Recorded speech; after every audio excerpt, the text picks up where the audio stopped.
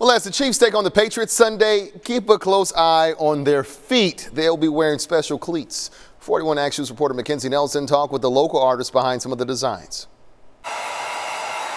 Leaving his mark on the NFL is John Sebelius. Constantly called and emailed the Chiefs until I was like, I am the only man for this job. I will keep bothering you until you give me this gig. So for the past 2 years, he's landed the project of custom designing cleats for the Kansas City Chiefs. It's really exciting for me as an artist to get a gig like that that highlights an organization that's doing such important things. So you can never tell just by looking at this pair of cleats that before getting the gig with the Chiefs, he had never painted on a pair of shoes before. I'm kind of a multidisciplinary artist, so I do a variety of different things, painting and drawing and clothing, apparel, and some short documentary stuff, so all across the board. Sebelius spent months working on the kicks for the NFL's annual My Cause, My Cleats initiative. It usually takes probably about a week, a little less than a week, to finish one pair of shoes. The Casey Wolf shoes are a lot larger, so those took about close to a month, 3.5 weeks. Dustin Colquitt, Mitchell Schwartz, and Ryan Hunter, just to name a few, will all showcase the organizations close to their hearts.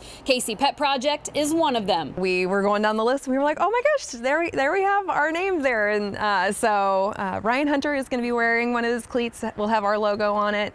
And then they'll be auctioned off at a later date, and proceeds just come back to help the pets here at our shelter. Chiefs players will put on their new kicks Sunday in New England and again at Arrowhead against the Broncos. Reporting in Lawrence, Mackenzie Nelson, 41 Action News.